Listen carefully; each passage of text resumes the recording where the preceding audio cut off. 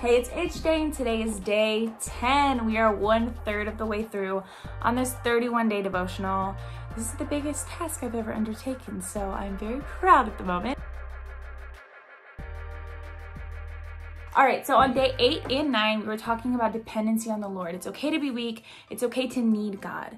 But you know what else is another part of fearing God and putting Him first? Not just needing Him, but the Christian is defined as a person who also needs each other. So I'm going to talk to you about 4 different types of people. Listen close and see which one you are.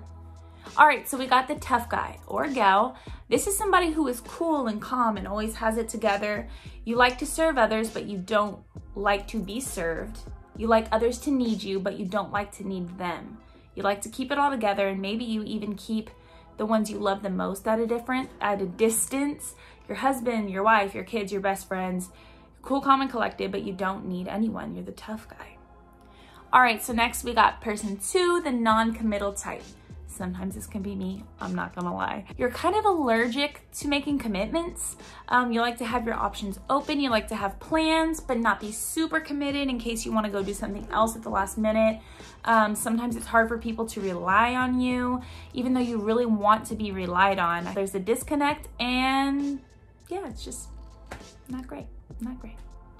So person number 3 is the risk avoider. You don't like to stick your neck out.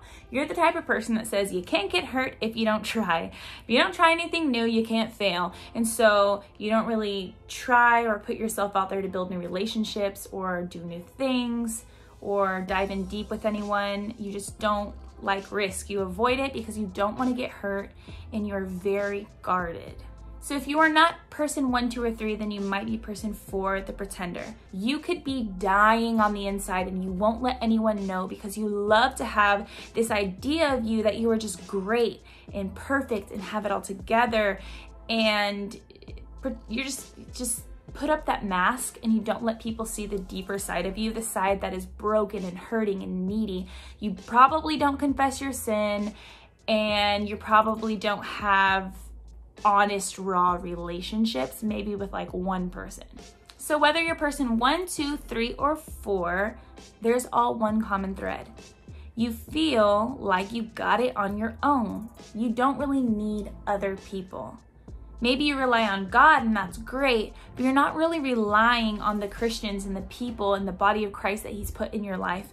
But we know that this isn't true. This isn't a real characteristic that Christians are supposed to be defined by. For the body does not consist of one member, but of many. The eye cannot say to the hand, I have no need of you, nor again the head to the feet, I have no need of you. Fearing God is believing Him when He says that we need each other. Even though it's hard sometimes because we're all flawed, we're all humans we sin, all right? We're gonna sin against each other. I'm gonna let you down. I probably let my friends down more times than I like. But at the end of the day, we are called to love and be open and vulnerable with one another, and real confidence is saying, I am safe with you because this is God's greatest design. So reflect. Are there people in your life who really know you? And I'm not just talking about on social media whenever you're having an open and honest heart-to-heart talk. I'm talking about people who look you in the eye and know what your sin is, know what you're struggling with, know what you're afraid of, know what makes you frustrated, or know what makes you so happy, would know what to buy you on your birthday, and would be the perfect gift because they know who you are. Are there people that you keep it real with?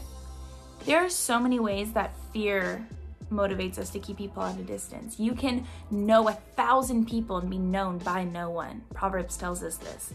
Reflect on your own heart. How are you personally tempted to push people away, and how have you been pushing people away? Are you the stoic, cold type?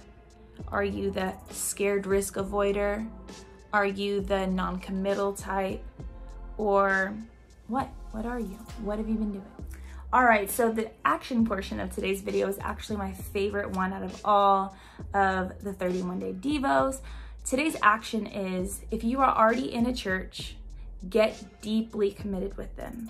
If you do not have a church that you are committed to, if you're looking around, that's fine. You know, you've been window shopping, you've been trying to find the right church that fits you, that's solid, where you can grow, but at some point you have to pull the trigger and you have to be connected to a local body. So become a member somewhere, let people know you deeply, let them encourage you, let them love you, encourage them, know them, love them, and be joined, as we learn in the scripture in 1 Corinthians, to the body of Christ in such a way that honors the Lord.